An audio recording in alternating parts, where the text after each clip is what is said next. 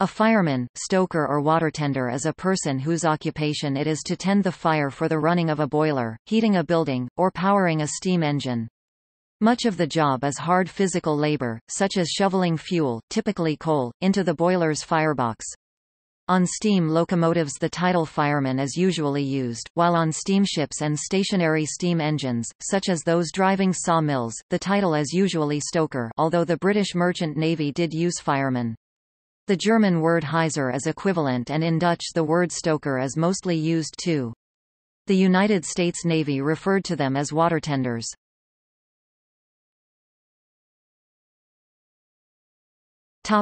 Nautical.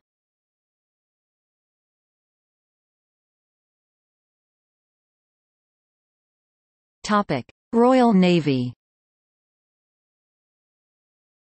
The Royal Navy used the rank structure ordinary stoker, stoker, leading stoker, stoker petty officer and chief stoker. The non-substantive trade badge for stokers was a ship's propeller. Stoker remains the colloquial term used to refer to a marine engineering rating. Despite the decommissioning of the last steam-powered naval vessel many years ago, large coal-fueled vessels also had individuals working as coal trimmers, who delivered coal from the coal bunkers to the stokers. They were responsible for all coal handling with the exception of the actual fueling of the boilers.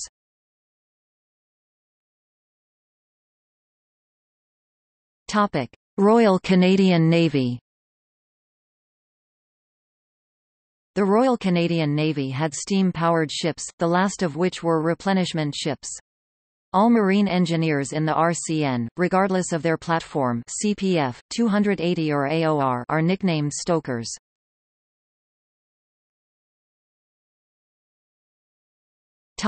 United States Navy.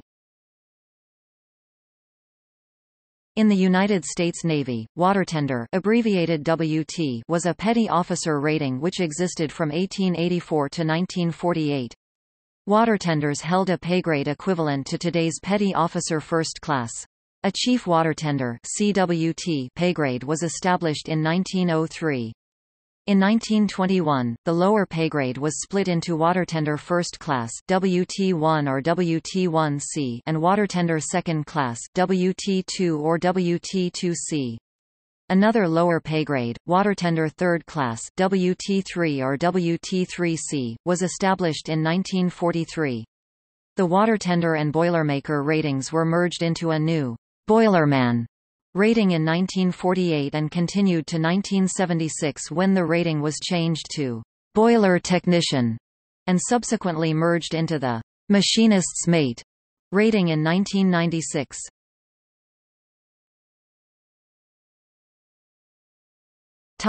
Railways. On steam locomotives, firemen were not usually responsible for initially preparing locomotives and lighting their fires. As a locomotive boiler takes several hours to heat up, and a too rapid fire raising can cause excess wear on a boiler, this task was usually performed by fire lighters working some hours before the fireman's main shift started. Only on small railways, or on narrow-gauge locomotives with smaller and faster warming boilers, was the fire lit by the fireman. Whoever was responsible for fire starting would clear the ash from the firebox ashpan prior to lighting the fire, adding water to the engine's boiler, making sure there is a proper supply of fuel for the engine aboard before starting journeys, starting the fire, raising or banking the fire as appropriate for the amount of power needed along particular parts of the route, and performing other tasks for maintaining the locomotive according to the orders of the engineer (US) or driver (UK). The engine itself was cleaned by an engine cleaner instead of the fireman. Some firemen served these duties as a form of apprenticeship, aspiring to be locomotive engineers themselves. In the present day, the position of fireman still exists on the Union Pacific Railroad, but it refers to an engineer in training. The fireman may operate the locomotive under the direct supervision of the engineer. When the fireman is not operating the locomotive, the fireman assists the engineer and monitors the controls.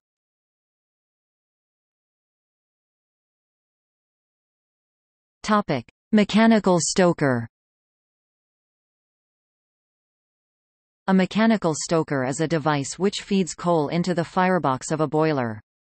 It is standard equipment on large stationary boilers and was also fitted to large steam locomotives to ease the burden of the fireman. The locomotive type has a screw conveyor driven by an auxiliary steam engine which feeds the coal into the firebox. The coal is then distributed across the grate by steam jets, controlled by the fireman. Power stations usually use pulverized coal-fired boilers.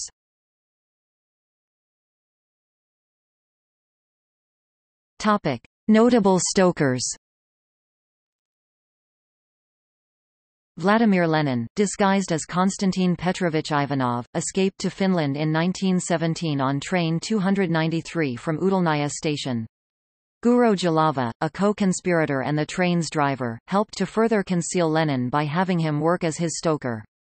Jalava later recalled that Lenin shoveled with gusto as he fed the engine, making the train run fast. There were approximately 176 stokers on board the coal-fed ocean liner RMS Titanic. During the sinking of the ship, these men disregarded their own safety and stayed below deck to keep the steam-driven electric generators running for the radiotelegraph, lighting, and water pumps. Only 48 of them survived. Simeon T. Webb was the fireman on the Cannonball Express when it was destroyed in the legendary wreck that killed engineer Casey Jones. Jones's last words were, "Jump, Sim, jump." And Webb did jump, survived, and became a primary source for information about the famous wreck. KFC founder Colonel Sanders worked as a railroad stoker when he was 16 or 17. A 14-year-old Martin Luther King Sr. worked as a fireman on the Atlanta Railroad.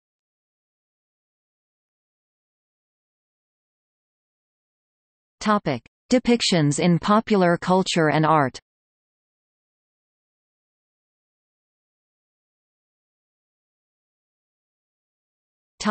Art. Torsten Billman, a Swedish graphic artist, drawer, and mural painter, himself coal trimmer and stoker on various merchant ships from 1926 to 1932, has portrayed the hard work in coal bunkers and stokeholes.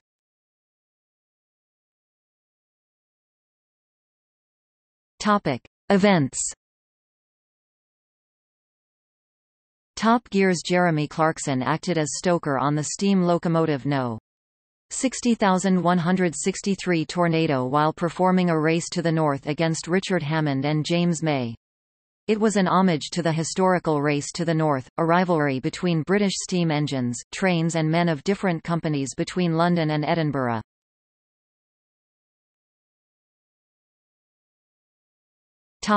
Film. The lead character Bill Roberts, George Bancroft, in Joseph von Sternberg's motion picture The Docks of New York 1928, is a stoker.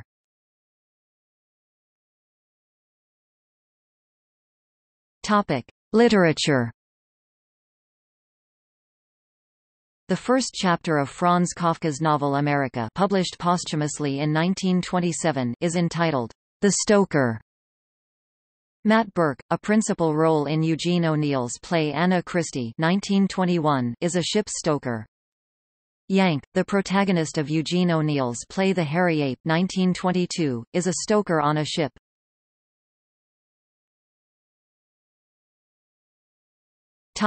Music. Stoker Dreams and Stoker Love are songs by the Russian indie group Chimera. The RMS Mauritania 1906 is remembered in a song, The Fireman's Lament, or Firing the Mauritania, collected by Red Sullivan. The song starts, In 1924, I got a job on the Mauritania, but then goes on to say, shoveling coal from morn till night. Not possible in 1924 as she was oil-fired by then. The number of fires is said to be 64. Huey Jones also recorded the song, but the last verse of Huey's version calls upon all you trimmers, whereas Red Sullivan's version calls upon stokers. Notes